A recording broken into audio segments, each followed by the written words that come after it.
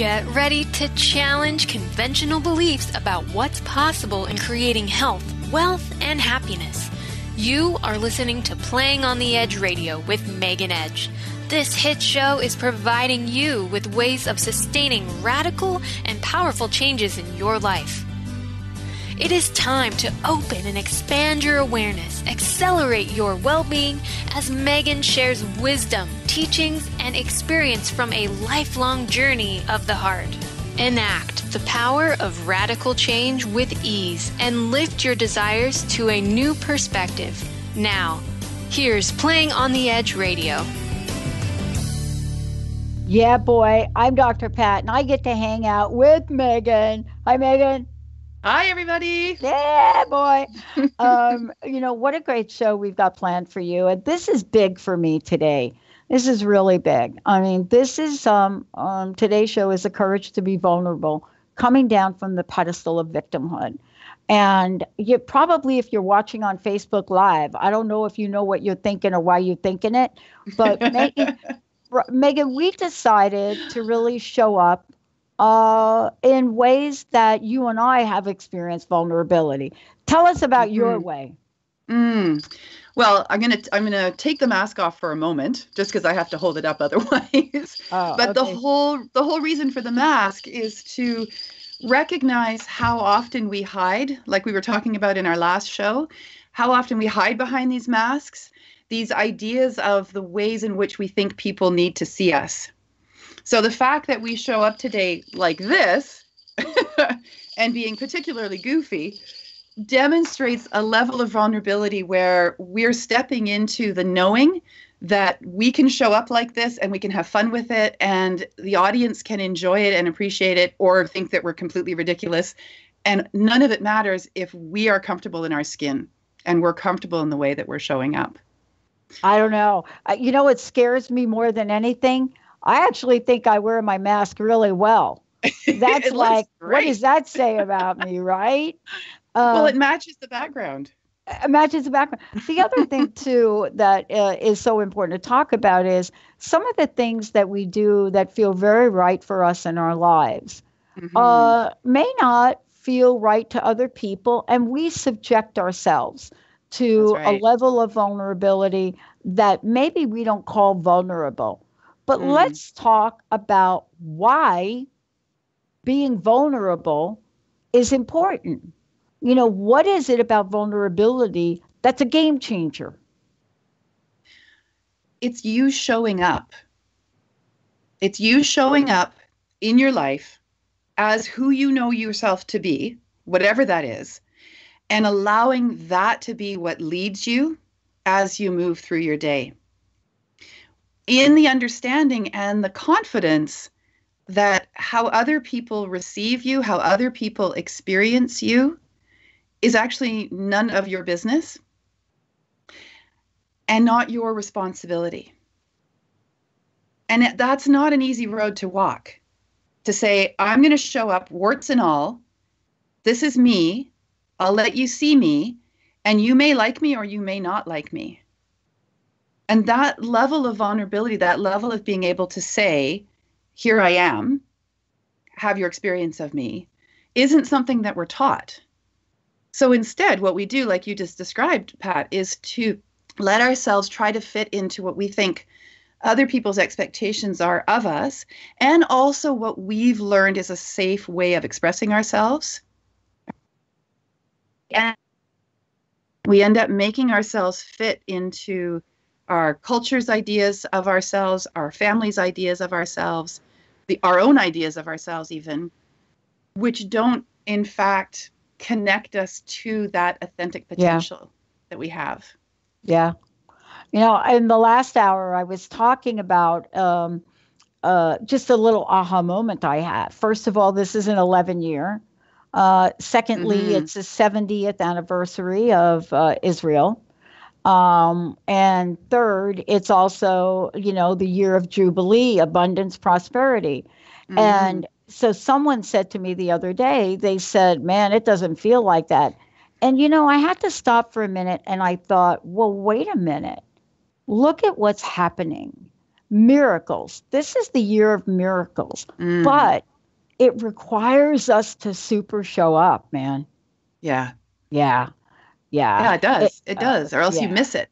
You miss it. And the other part of being vulnerable is that it doesn't mean that we're vulnerable and we're sitting on our couch and not moving. There's an action for us to take. Yes. And it also doesn't mean that we're not safe. Oh, that's right. Mm-hmm. Because I think we have this idea in our culture that to be vulnerable is to be weak. Mm-hmm. Weakness means that we get taken advantage of and bad things happen to us.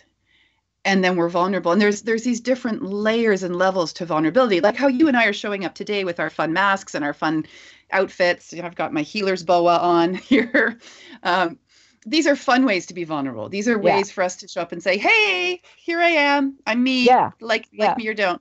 And then there's deeper ways of being vulnerable that really are challenging. They really are scary. They have real consequences in how your life unfolds, right? And it makes me, I go back to my marriage of 23 years. And when I began the process of stepping out of that marriage, I had to do an enormous amount of soul searching to discover where I had gotten myself to in that relationship.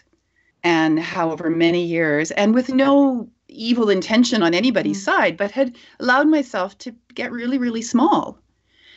And in a way, there was comfort in that. Yeah. Because I understood it. And I actually felt at the time kind of empowered by it, if that makes any sense at all. Mm-hmm. Just this idea of, well, I'm here. This is my family. This is my little world. The rest of the world doesn't need to know what's going on. I don't need to know what's going on. It's all good. Blinders, mask, the whole 9 yards. Then as I started to step out of it, recognizing how weak I had felt in that experience, actually. Like the truth of it was, I felt that my kindness, my patience, my forgiveness was awkward and made me weaker because it didn't allow me to stand in my no or say what I needed and have it be met. And so there was this whole process of, first of all, understanding that's what had happened, recognizing the turnaround from, is that really a weakness? Is kindness a weakness? Mm-hmm. Or if somebody takes advantage of that kindness, is that actually their karma and not mine? And then doing the reframe and standing up and saying, actually, yeah, I do need help. And that's a level of vulnerability as well. When we get to that place and say, this is the help I need. I can't do this on my own. And when we say I need help, I mean, somebody else is going to have to come and hear our story and see the places we don't want anybody to see. Yeah. As we take those masks off. You know, interesting story. I didn't know that this came up, but it did. I was preparing for the show and I was looking at the notes and what we were doing today. And I had a flashback to when I was a kid and grew up in the Bronx. And I was always a tomboy. I was out there. I wasn't like my sisters. You wouldn't jumping rope. No, you couldn't get me off roller skates or stickball or down the community center. But I was always out there. And I remember the first time my mother put a bra on me. Oh my God. And I'm thinking to myself, as I'm thinking about this show today, that thing popped right up. Because all of a sudden, I am just like the boys, and I'm doing all this stuff, and, you know, whatever that looks like. And then I get this thing, right? And out we go in a summer day in the Bronx with the same kids. And I'll never forget this. And I went out, and all of a sudden, it became a thing. Now, you know, I don't know what most little girls do in those moments of vulnerability. But I walked over to Alex and I gave Alex the biggest, fattest black eye that you could even imagine. And then I moved on with my day. I love it. And that sparked a memory for me that is so similar. And like you, I was a tomboy. And coming from Vancouver, so I'm up in Canada, in Vancouver back in the 70s, we were running around in the summertime, mostly naked, to be honest. Little kids, you know, we're in the backyard, we're in the pool. We moved to Montreal when I was 7 years old in the summer. And below my house was a park. And all the kids in the neighborhood played in that park. And I would go down there in my shorts and go play with all the kids. We're playing ping pong. And I know you play ping pong, right? Yeah, I play ping pong. Playing ping pong in the park. And one of the boys said to me, "You hit like a girl."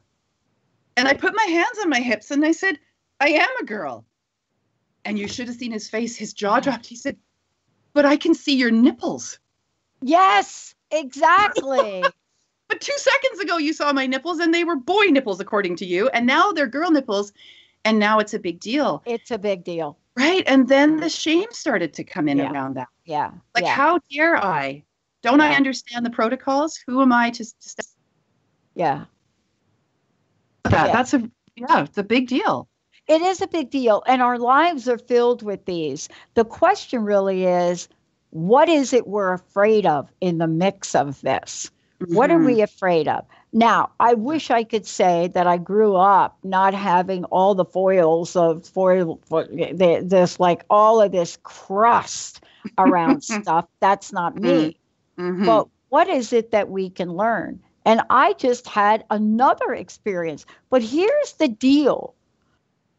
We don't live in a closet, in a dark place, in a house, generally speaking. We are of the world. Yes. And we get out in the world. And today, the show that you're bringing to the forefront is what we're going to be able to do about it. But what about this thing that so scares us? What is it about that? And why can some of us become the queen of denial? Let's take a short break.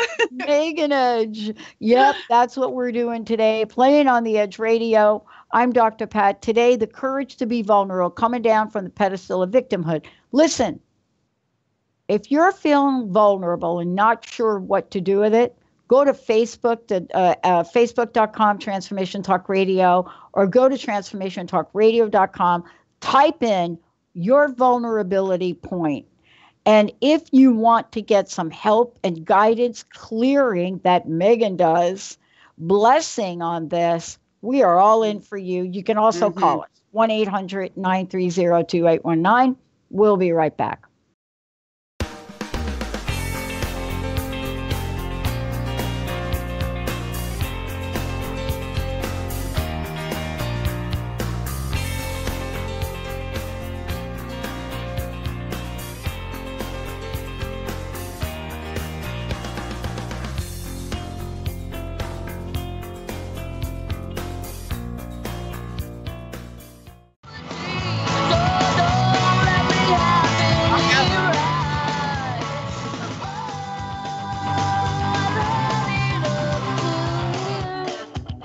That song.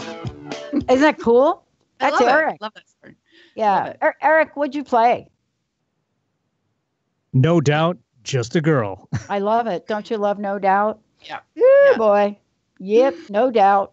And that's what we're talking about today. Yeah. And Pat, I want to say, I love your hair. I love it. Thank you. Good for you. I know. Being courageous and brave and standing in how you want to show up in the world. I love it. I know. It's interesting. There are a couple of schools that thought about that and about my hair. I didn't know my hair would be such a thing. And I love this. So people want to explain why I would do this. Okay. Explanation number one, she's hiding the gray. No, I don't have the gray. So it's not that. I just love it. Yeah. I just love kind of that. And you can't see it on camera, but the sides are like, what do you call it? Razor shaved short. Oh, yeah. Yeah. Awesome. How do we move beyond the fear of either whatever's going on inside of us, Megan, or whatever the outer world may present to us as a fear barrier? Yeah. And the fear is something that it seems to underlie so many conditions and so many symptoms. And when I'm working with my clients and we come up against these fears, and they usually show up as all the things you can't do, Like you've tell that all the things you're telling yourself you can't do and all the reasons why you can't do it. What I want to do with them is to get them right into those fears and identify what they're actually saying, and then finding the source of them. How did they show up in this person's life? Where did they learn them? Who told them about these fears? Who gave them these fears? And then, are these fears true? Right? Is it true that you're not lovable? Like, let's say we've gotten down to the very bottom. This is the card that's holding up the whole house of cards. The belief is, the fear is that you're not lovable, that you're not going to be able to be loved. So we want to start questioning that.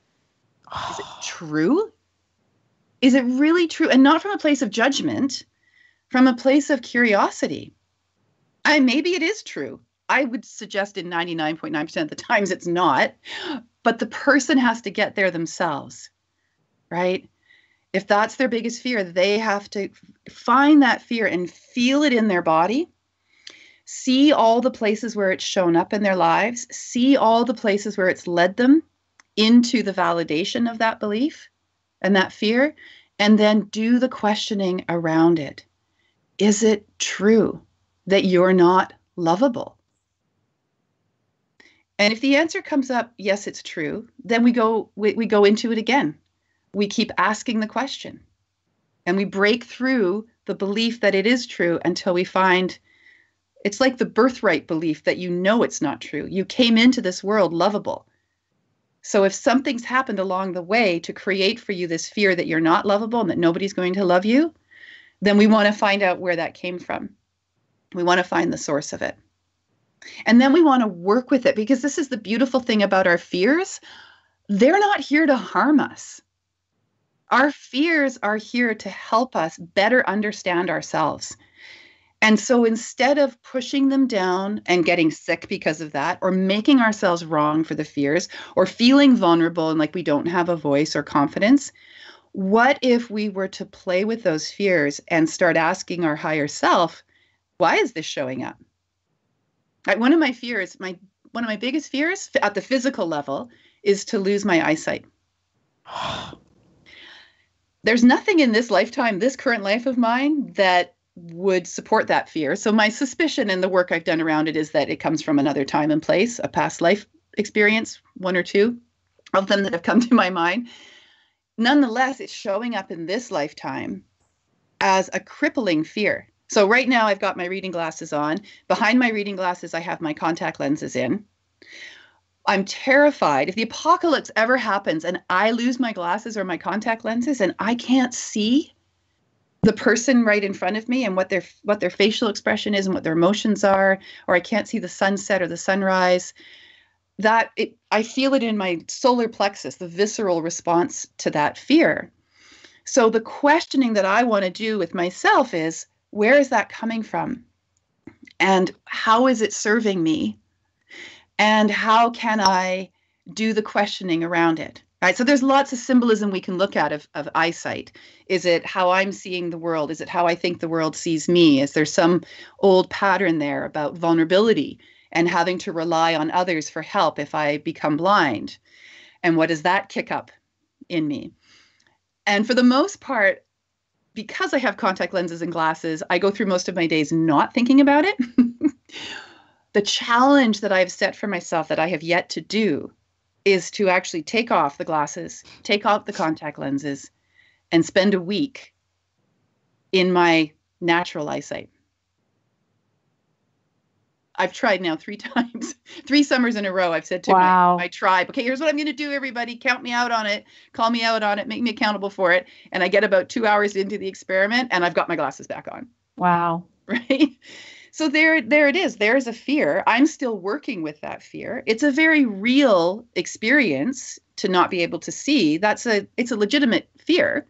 It's like fear of heights. There's a healthy aspect to the fear of heights, unless it's becoming crippling to the point where you can't stand on a balcony, right? Or if it gets to the point for me where I have to put my glasses on immediately, or however it would show up that it would become that crippling, right? Yeah. And that connects in with our physical bodies. And for most people, our biggest fear point, our biggest vulnerability point is going to be something on our physical bodies. Yeah. right? Wow. It's going to be our gangly knees or our double chin or acne from when we were kids. Yeah. I think, what you're talking about is so super important because, in a sense, we don't want to face something we know might be happening in our bodies. And so what we do is we don't face it. And as we don't face that, it continues to get progressed, whatever the thing is, whether it be progressed for real or progressed in our mind.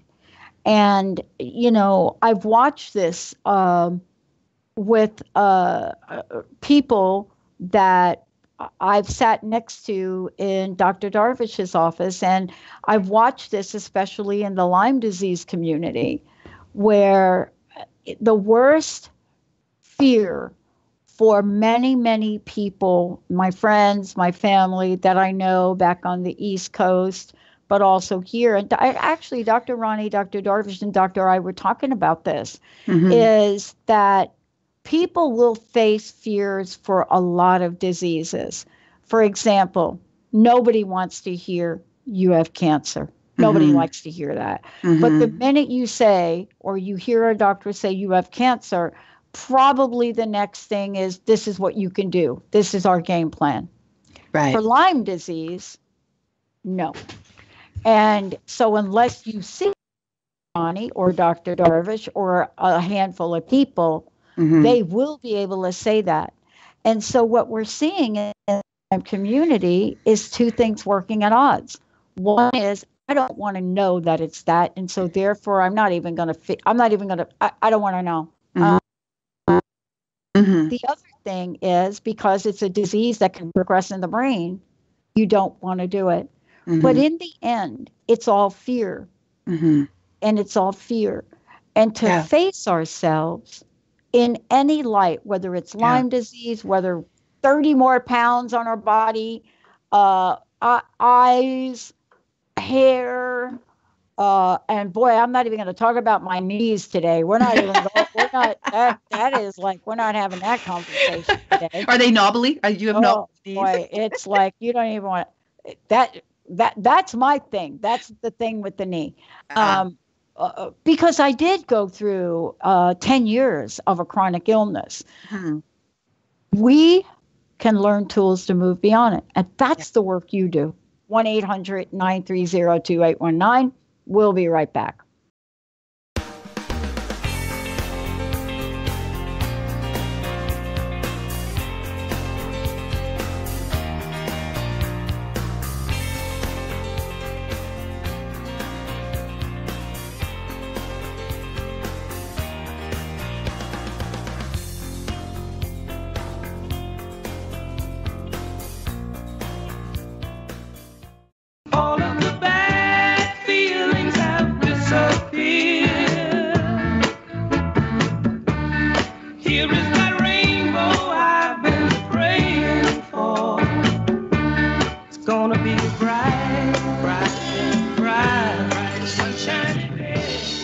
Yeah, boy, that's what I'm talking about. And if you guys have ever heard me sing on radio, boy, I'm telling you now, that'd be a point of vulnerability. Seriously. I'm Dr. Pat. Megan Edge. You're listening to Playing on the Edge Radio. All right, Megan, before we talk about vulnerability and really vulnerability and what to do about it, when we enter into fear and shame, how can people find out more about you? And let's talk about, some of the things you've got going on to help people. Yeah, absolutely. So I am online. I'm at meganedge.ca. That's our website. We're on YouTube at Megan Edge Healing, LinkedIn, Megan Edge Healing, Facebook. I think I even have a Twitter account that I sometimes use. You can always email me, Megan at meganedge.ca. I love hearing from people that way. Lots of ways to find me. Yeah. One of the things we're going to do, though, is we're going to talk more about shame and we're going to talk more about vulnerability. But let's talk about what we're giving away today. Oh, yeah, absolutely. Okay, so I'm going to show a demonstration of what we have here. Oh, yeah. Yeah, these are what we call our love notes. These are greeting cards based on the Healing Hearts Oracle cards that I've published. So you get the beautiful picture on front. This was my fireplace on Main Island. I looked up one night and there was this incredible heart log in the fireplace. And this one's called Passion's Heart. And then on the inside, you get the information, the channeled message about it. And then you've got a blank space to write your own message. Do you want to hear what the message is on Passion's Heart? Okay. Yeah. It says, fire invokes images of nights and days of passion, of the complete joy in your body and soul, united within the body and soul of another, of all of your needs being exceeded, pushed to your limits in physical craving. Challenge what you think is possible in passion. I mean, we could have a whole series on sex and vulnerability because that's a huge talking point right there. But again, it's about opening yourself up and letting people see you and letting people in. And if the Passion's Heart card shows up in your Oracle card spread, you've got some fun work to do around what you're passionate about. It could be what you're passionate about in bed, and it could be what you're passionate about in life. Mm-hmm. And how is that showing up for you? How are you working with that? Yeah. So what we're doing today is when people call in or they chat with us on the Facebook page, I think we said the first 3 callers coming in. Yeah, I'm going to send you 3 of these love notes, a little package for yourself to work with.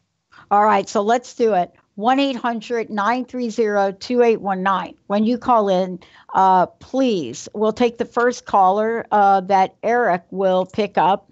1-800-930-2819. And then you're going to need to give us your name, your address, your email, your phone number, all of the above. So let's get that done. For those of you watching on Facebook, all you need to do is write a comment right there, facebook.com, Transformation Talk Radio. Just write a comment and say, yep, I would love to get some help with this. Please send me a card. And type your name in, and a way for us to contact you. We don't want you to put your address all over Facebook, but put your name in there and I will get a way to get a hold of you. So, well, you know what? They can send us a friend request. If they're on Facebook, just send us a friend request. Oh, there you go. Line from the show or something like that, so we know. Yeah, who knew about the friend request thing? Not me. So 1-800-930-2819, just dial in and there you go. Listen, part of talking about this is talking about vulnerability and shame. Mm-hmm. And, we alluded to it a little bit with a couple of the stories. Yeah.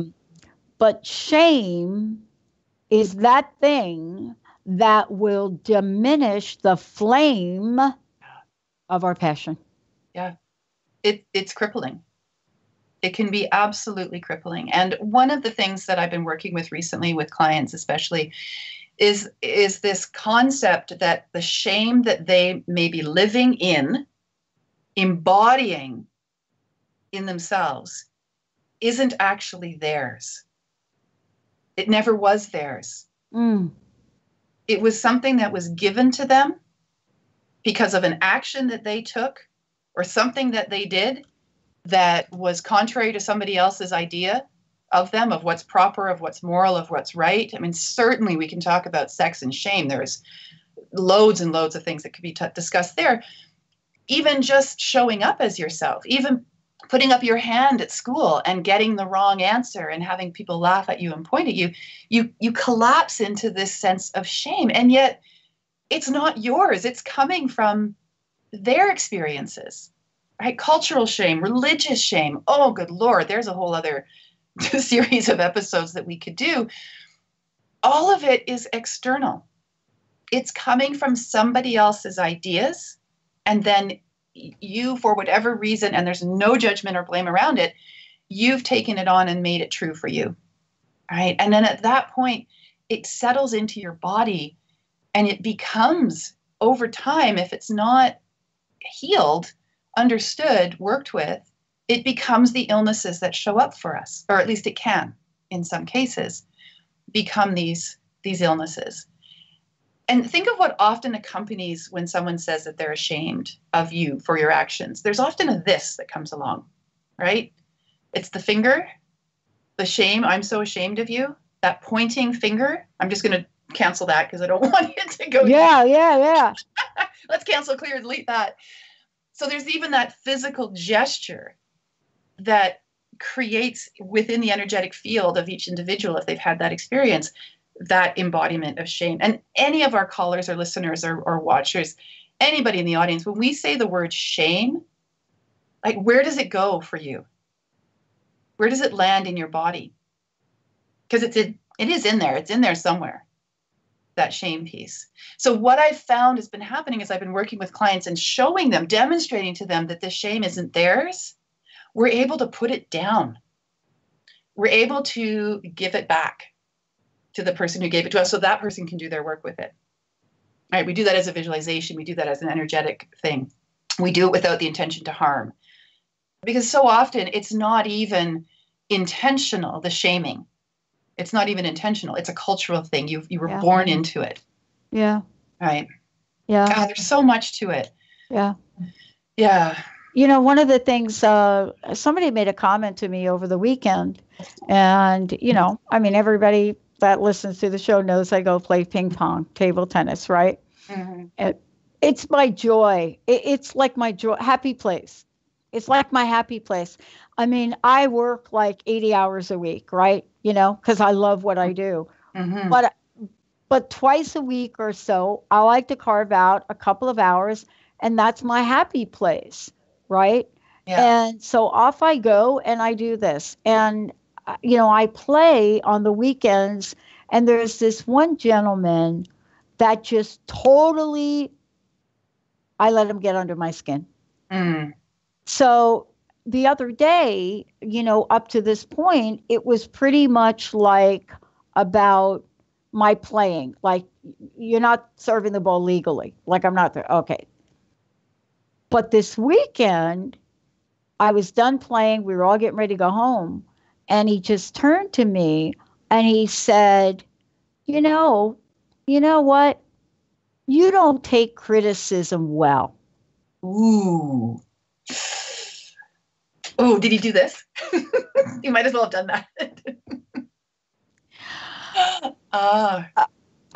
Okay. I don't know anybody that takes criticism well, but I do take feedback well. Mm-hmm. I wouldn't be here today if I didn't. Mm-hmm. But it went from, all right, I don't throw the ball high enough, which is totally not the truth. Right. To this thing in front of a group of people. Yeah. And I'll tell you, man, we have to make decisions on what we're going to do with things like that, don't we? I mean, this is the work you do to help people excel in their lives and really demonstrate amazing things that could happen. Mm-hmm. But how can we help people today have the courage to be vulnerable? Because if we're not, we would never do anything, really. That's right. We would never take a risk at all. You know, everything that we've worked on so far since the beginning of our show, the first episode on storytelling and how to change your story to change your life. And then we moved into the Bionic Woman, Wonder Woman episode and empowerment. And then last month, it was all about authenticity and stepping into our authentic self. Each of those shows has ways in which we can do this work, like the visualizations that I've shared, the tools and techniques that we've worked with. If you were to watch all of them, and then today you've got already this beautiful toolbox of ways in which you can work with this information. The first thing I believe is to actually recognize and acknowledge that there is this place of vulnerability, or that you do have a fear, or that your behavior is somehow reflective of these internal dialogues that you're having, that you're not even aware you're having sometimes, right? These old reels, these old tapes of being and how to be showing up in the world. I have a beautiful visualization called the center stage visualization that I would love to share. Shall we? Okay. Yeah, let's do it right now. We're going to go ahead and skip the break. And also, we would like to give another card away. You could either go 425-373-5527 for those of you that are not able to get into the 800 number, or 1-800-930-2819. Say hi to Eric. Okay, I'm ready. All right, beautiful. So sitting comfortably, close your eyes Inhale deeply and allow yourself to completely relax on the exhale. We're going to do it again. Breathe it in. Drop into your body. Breathe it in. And on the exhale, release. All and any worry, pain, shame, vulnerability, just let it go. And then imagine for a moment a beautiful stage. It's a wooden stage, old-fashioned, heavy red velvet curtains, wooden stairs on either side. Rows of seats march up off the stage. Behind the curtain, I want you to visualize a heart, your heart. Imagine your heart behind this beautiful curtain and see it beating full of life. There's nobody in the auditorium right now. It's just you on stage behind the curtain in the shape of your heart. As you stand behind the curtain, fully embodied in your heart, you hear the door open at the back of the auditorium, and you begin to hear voices as people begin to file into the space. They're chattering, they're excited, talking to one another and finding their seats. They've all come to see your heart. How are you feeling behind the curtain? Feeling the anticipation of all of these people, hearing them laughing and talking. Move into what your heart is feeling at this moment. There's a hush that goes across the crowd and the lights go down. All of these people are waiting for you to open that curtain and show up fully in your heart. Peer out from behind the curtain and look at all those faces. These are the faces of people whose paths you've crossed. These are the faces of people who are in your life right now. And these are the faces of people who you will meet in the future. And they are all here to see your heart.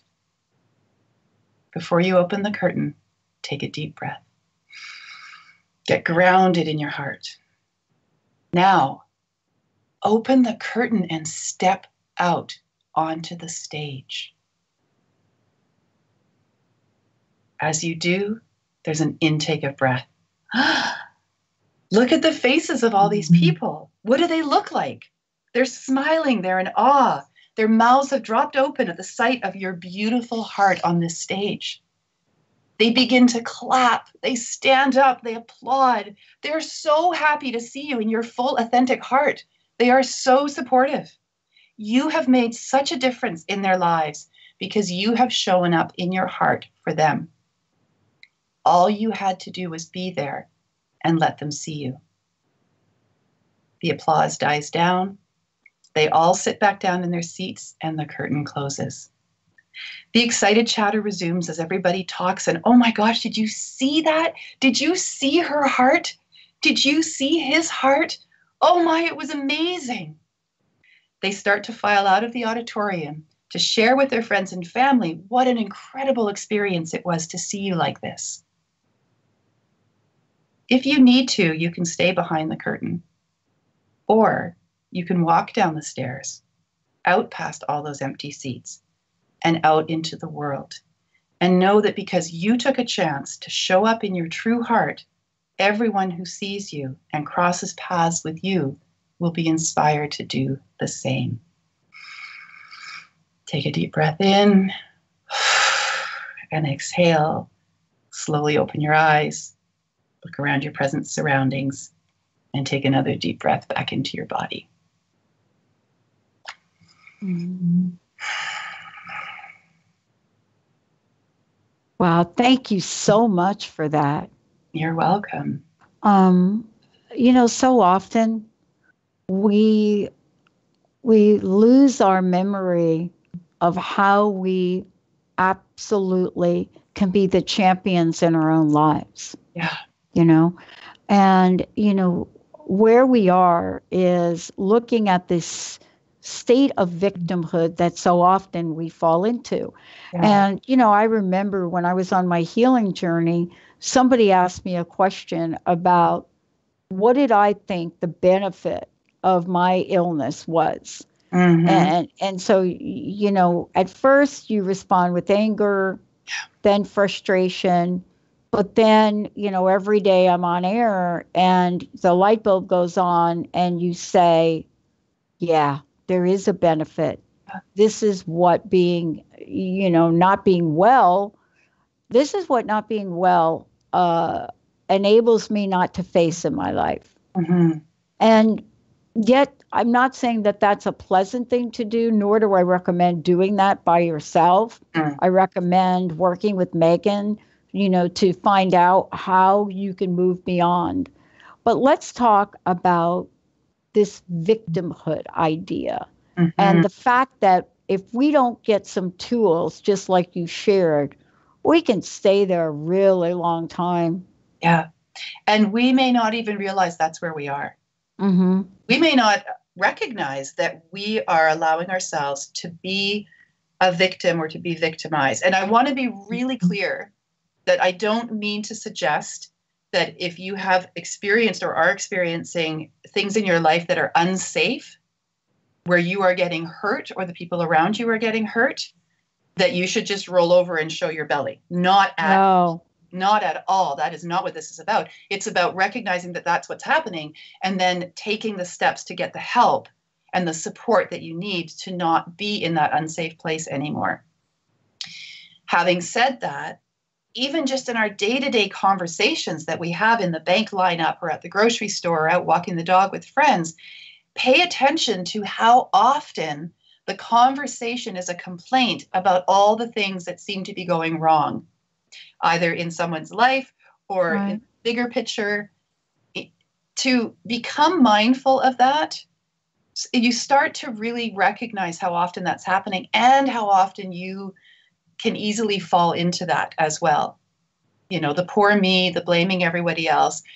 Again, it's not an easy path to say, okay, I'm going to own this now. I'm going to decide that how I felt that day when he said that thing to me is actually mine, and I have to own that. It's not easy. But what I know to be true is the moment you say, yes, this is how I would like to learn how to be in the world, opportunity shows up to help you learn how to be that way in the world, so that we can step down off that pedestal of victimhood and be empowered in ourselves and in our responses and in our reactions, instead of just having that knee-jerk pattern of making everybody else responsible, right? I mean, at a certain point, you have to come to a place in your life where I believe you have to come to a place in your life where you stop blaming your parents, stop blaming your teachers, stop blaming your ex-boyfriends or girlfriends or spouses, and decide to take on responsibility for what is yours. That, to me, is the fundamental and foundational way that we do this work, whether it's authentic self, story, words, it's vulnerability, it's courageous, it's all of that. It's you saying, I am owning this. Because then you get really clear what's yours and what belongs to somebody else. And once you get really clear on that, it's much easier to do the work on what's yours, because you're no longer burdened down with all the things you've taken on over your lifetime that actually belong to somebody else. Mm-hmm. One of the things I love about this is that there is a solution. There's an answer. There is a way to change it. And, there's a reason you and I are sitting here talking about it. And it's not because, we're sitting on a pedestal and, preaching at people. Mm-hmm. I don't know about you, but I know what it's like to be stuck in victimhood. I really do. Yeah. I honestly had a couple of decades of that when I was younger. It's really also this, it's insidious in a lot of ways, because we so stay in it that we don't recognize it anymore. Mm-hmm. It's like, it's not denial. It's kind of like it becomes a way of life. Mm-hmm. And then that way of life supports more about that. That's right. And so we can't see empowerment because we think what we're doing and where we are is like normal. Yeah. Yeah. And that's when we are continuing to look outside of ourselves for validation of who we are. We may be constantly asking for somebody's opinion about us. How do I look today? Do I look big today? Does this make my butt look big? And then basing the favorite question. Do I look fat in this? Fat in this? And then basing our experience of ourselves on what somebody else has told us. Yeah. Right? And it's something we do all the time. It's how we're brought up. It's what we believe to be normal. What if you change your normal? Yeah. Right? Do those things like we've talked about in some of the other episodes. Use your I statements. Instead of you make me feel so angry, I feel angry when. That's ownership. That's ownership. And part of what we're talking about today is the courage to be vulnerable. So we're looking at vulnerability as a strength. Yeah. We're not saying don't be vulnerable. That's not it at all. It's reframe. Find different language. Go and read Yvonne's book again, The Power of Words, right? Yeah. There are lots of tools. That's Yvonne Oswald. Yeah. Yvonne Oswald. Yeah, it's a good idea. That we can use out there. I've got loads of them I've got them on my YouTube channel. I've got those visualizations. I've got the workshops that I've done, the talks that I've given. They're all there for free. All of my teachings are up there that people can watch on their own time in the comfort of their own living room, and they can feel vulnerable in the moment of it if they want to, or they can do whatever they like with it. You know, the bottom line with all of this, I think, is when we decide to give to the world ourselves, our story, right? This is what that can look like. It can look like a book that you've written. It can look like a deck of oracle cards that you've created, you know, these different tools, these different ways of sharing your story. As you put that out into the world, you step back from it because it's not yours anymore. Yeah. And that is a huge piece of vulnerability. And yet the experience of it can be so empowering when it is well received. Well, listen, I want to make sure you were holding up the book, and the book said, how can people get their own book set? How can they get the book? How can they get the cards? All of the above. And also, how can people work with you? Because I think this is where I've never been able to do it on my own. Mm-hmm. Really, I really look forward to working with people. Yeah, absolutely. Absolutely.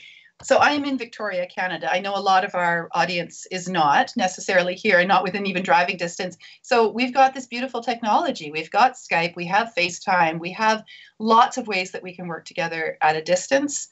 I have healing packages that I offer, so there's ways to do it financially that makes sense for people. Like I say, there's also the YouTube channel with lots of, you know, if you're not sure you want to work with me, if you don't know yet, go watch that stuff that's out there and make up your mind about me. And if I'm a fit for you, then great. And if I'm not a fit for you, call in somebody else, right? Put out the invitation, because if you're ready to do this work, you're ready to go into that vulnerability and you're ready to do the healing so you can stand in your authentic, empowered self, find the person to work with, right? Whoever it is. Doesn't have to be me. Although we'd love it if it were, because I know we have an amazing audience out there who are empowered, definitely. In terms of getting so what this actually is a box set. I can just hold it up. That's the inside. You get the cards. There's a pen. There's 2 books. One is the journal, so you can do all your journaling work on it. And then the Heart's Journey is the book that talks about my story and how all of this came about, all these healing products came about, and the courses I teach and the work that I do. And then I teach you in there how to work with the oracle cards as a meditation tool, as a healing tool. And as you saw with the gift card or the greeting card, each card has its own story, its own channeled message. And those messages are my personal experiences of working with my heart. When I created all of this, Pat, I just had to put my heart on a platter and listen to what it wanted me to do. Yeah. Trust that it was going to be okay. And know that not everybody was going to love it. Yeah. And that's okay. It is okay. It's okay. Yeah. Yeah. Yeah. And that's really the message for everybody. It's okay. And, you know, part of what Megan and I are saying to all of you is it's okay to be you. Yeah. All of you. Please be you. Please. Yeah. So that we get to know you, we get to experience you. Just show up and let us see you and trust that it'll be okay. Because it really will. It really, really will. I love it. Yeah. Megan Edge. I'm Dr. Pat. Dr. Pat. With the awesome website. Let's do it with the white hair. Give out your website real quick, and thank you for today. www.meganedge.ca. All right, everybody. We'll see you next time.